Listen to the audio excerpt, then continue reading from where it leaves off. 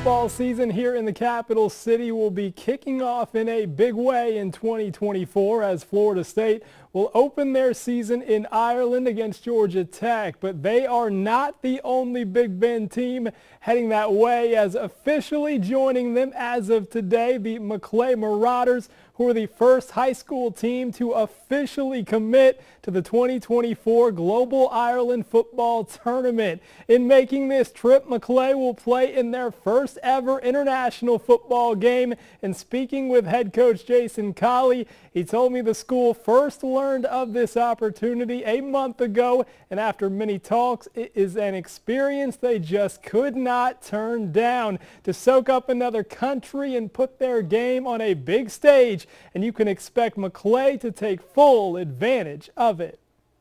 Not many people can take this opportunity and make it happen. And we have the type of administration, the type of leaders that know what it would mean to our school and what it would mean to our kids, and saying, you know, we can't pass this up. This is an opportunity of a lifetime. So to have this type of marketing tool to represent Tallahassee, to represent Maclay, and, you know, we're going to fashion ourselves. We're going to be over there, you know, fighting for Florida State and kind of representing them as well on the high school level.